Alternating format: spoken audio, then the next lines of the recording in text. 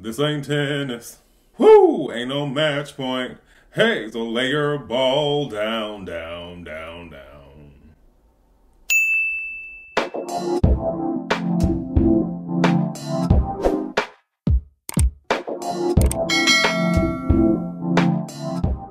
Hey everyone, this is D, Movieman, fellow cinephile, popcorn addict, and emerging film critic, coming to you with reliable recaps, reviews, and reactions. And today I am coming to you all with yet another Take 6 review.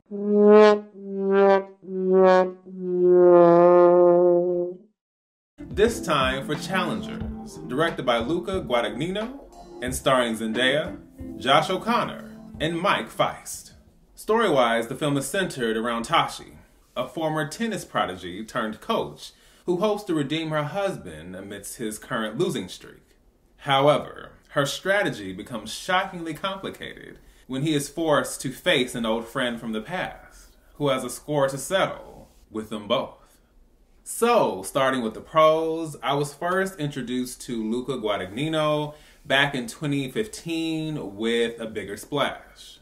And then not long after that, I ended up checking out Call Me By Your Name and Suspiria. Now, I didn't get a chance to check out Bones and All, and from what I hear, it's quite the grisly experience, so I will have to prepare myself.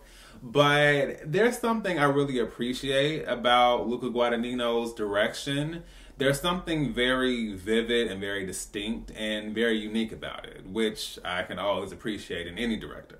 I like that his films are not always typical or mainstream, and I do think some part of that and a part of his perspective comes from the fact that he is an Italian director. So I like that with his direction, we often get, along with this very impressive visual style, we get a complexity to these characters emotionally and psychologically. We also get, some element of sensuality and maybe a little bit of eroticism, but it toes a fine line, and I felt like this film did a great job emphasizing all of that without going overboard, without it becoming too over the top, too melodramatic, and that was something I also really enjoyed. And with that being said, I also enjoyed the structure of the story. The fact that we open up, at one point in time where this match is going on, and then there's a sudden appearance, and we begin to learn things about these characters and their relationships and just how far back these relationships go, the things that they have said to each other, the things that they have dealt with, the things that we don't actually know about. And even when we think we know all there is to know, there's still another twist. There's still another, oh, wait a minute, another curveball, another unspoken, secret. I also really enjoyed the camera work. There were so many interesting angles. There were these moments where the camera was moving in very unique ways. There were moments where we see the tennis match in these very interesting point of view shots. Tennis is interesting anyway, and I would know that because I used to be a tennis player myself for many, many years when I was younger. And it just brought back that excitement, that passion, that intensity, like what it means to hit that ball and to be on a court and to have an opponent. And I also saw this in Dolby. The sound when the ball was making contact with the racket and the sound mixing and the sound effects, it was very effective. Like it really packed a punch. So I thought that was well done. I also have to shout out Trent Reznor and Atticus, who have previously worked with Luca Guadagnino on his previous film, Bones and All. Now, I was already a fan of theirs just based off of their work on The Girl with the Dragon Tattoo, followed by Gone Girl. And they did another bang-up job. They've scored so many different films, and I just think that this is another example of their work being impeccable. The intensity was already there, but you add in the music, you add in this camera work, like the dialogue, and everything felt so heightened. So even though you would think oh, it's just tennis and, it's just characters, having conversations or they're just giving each other these glances, nah, not at all. Everything felt very tense, the energy was there. And I just think having all these creative people in the mix really doing their job and fleshing this entire world and these characters out, Yes.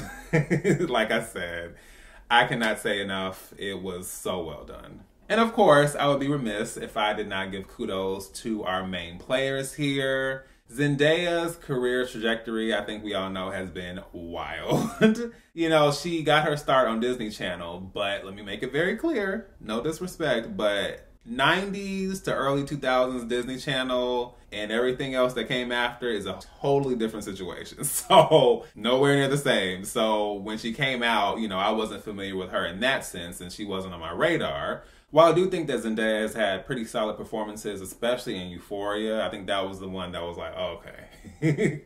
I have to say that this is by far her best performance. And Tashi is a trip. And I'm one of those people who appreciates characters that are unlikable. There's this thing about, you know, I can't get into unlikable characters. Well, I can't relate. Like, give me the characters that are, you know, love to hate, frustrating, get on your nerves, say the things that you think they're not supposed to say. And Tashi was definitely that. Tashi was willing to go to any lengths to make certain things happen. And just seeing the progression of that character was wild, to say the least. Now, as far as Josh O'Connor, I was already a huge fan of his. I was first introduced to him in the film God's Own Country several years ago. And seeing him go on to portray Prince Charles in The Crown, along with a multitude of other roles, I was already excited to see him as a part of this film. But his performance, wow.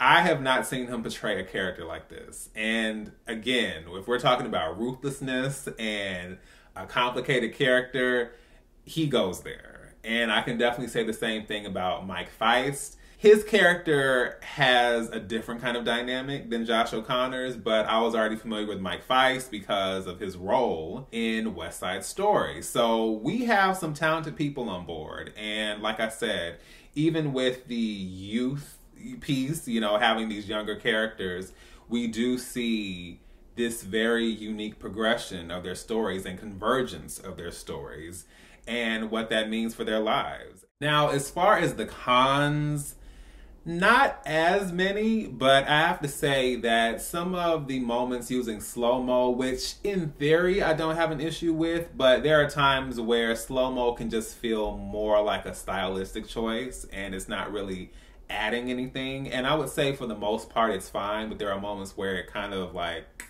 feels like it's stretching things out a bit, and it was just kind of like, all right, let's get back on board. Like, let's kind of like come out of the slow-mo. Like, there was never enough to where I was just frustrated. This wasn't like a Zack Snyder, sorry, situation. Move this man! But there were moments where I was kind of like, all right, let's pull back, please. I also have to say that the sound was a little off for me. There were moments where the score and the general soundtrack, as enjoyable as it was, there were moments where it was almost drowning out dialogue, and it was really hard to hear what the characters were saying. I'm assuming that's not just because I was in the Dolby Theater. I think, if anything, it kind of highlighted that more. I needed to hear what was going on, and it was just like, it was too drowned out. And I just don't think it was the best choice for certain moments in the film.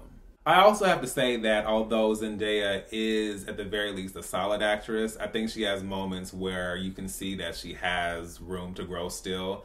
And I would have to say, my mom has said this as well, but I think with her range of facial expressions, there are times where I feel like she gets a little bit stuck. And when it comes to portraying like anger and intensity, she kind of does this scowl type thing, and it's not as effective as other moments when she's kind of quiet, calm, reserved, cool. Like, she's good at like playing it cool and, you know, being low key and laid back. But when it comes to like intense anger and intense emotion like that, there are times where it doesn't really work. And there were times here where it was just like, it's not quite there for me.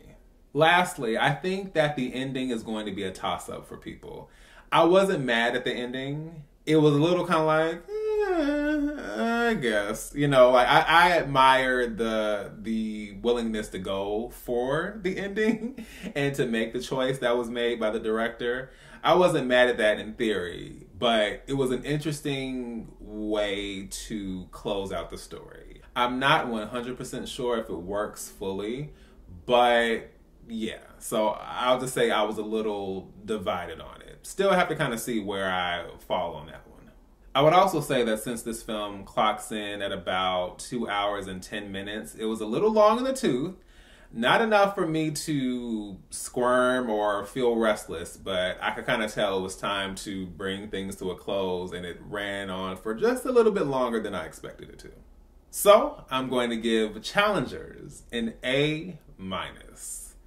Like I said in my out of theater reaction, I am shocked. I did not have high expectations of this one, and you know, as someone who appreciates sports but isn't a huge sports person, I felt like this did a great job interweaving the intensity of the sport with the intensity of these relationships and just understanding the ties that bind and the way the past and life shapes us in so many different ways, and you know how the past can, you know, circle back around and completely affect the present. So I just thought that this had some depth to it that I was not you know, anticipating. I just figured this was going to be kind of straightforward, kind of and it gave me a whole lot more I didn't know that I needed. So yeah, I think Challengers might be a contender for one of my favorites of the year. I was invested, I was into it, and yeah, I am, if nothing else, I am definitely excited to see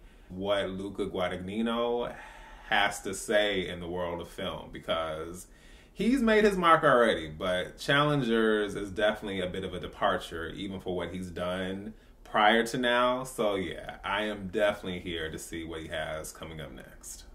So, once again, this is D, Movieman, signing off, and I'll see you with the movies.